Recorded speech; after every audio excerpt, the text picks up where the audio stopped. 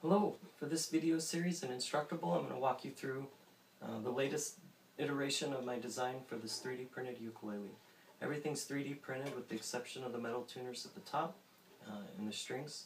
I'm going to walk you through every step, including 3D printing, assembly, adding these tuners, installing them, and then the strings. When you're done, you're not going to have just a 3D printed demonstration piece, you're going to have a real instrument that you can learn to play and progress on. So just to give you an example of what it sounds like, I'll play it here.